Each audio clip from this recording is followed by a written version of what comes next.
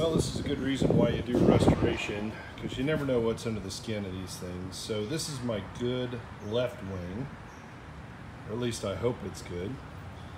And I'm starting to peel apart the skin out here at the wingtip, and I noticed out here on this little wingtip spar, there's a bulge right there. And then I go, what in the world is this thing? Well, somebody riveted a doubler on that. And their choice of rivet, pop rivets.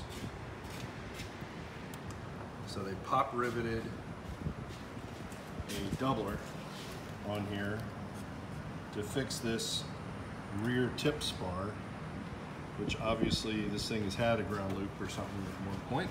Somebody fixed it, quote unquote, fixed it. Otherwise, this wing does look good from the outside, but just like this, you never know about the inside.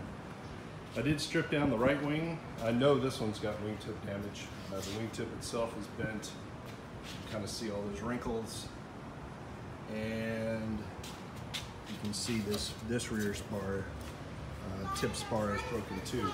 But actually the rest of the wing looks pretty good. What is it, buddy? I'm trying to figure out how this works. Okay, hold on just a second. Because it's broken. But the rest of this wing looks pretty good, and there's some good salvageable parts off of it, so, you know, who knows? All right, buddy, back to you. Say see you, everybody. See you, everybody.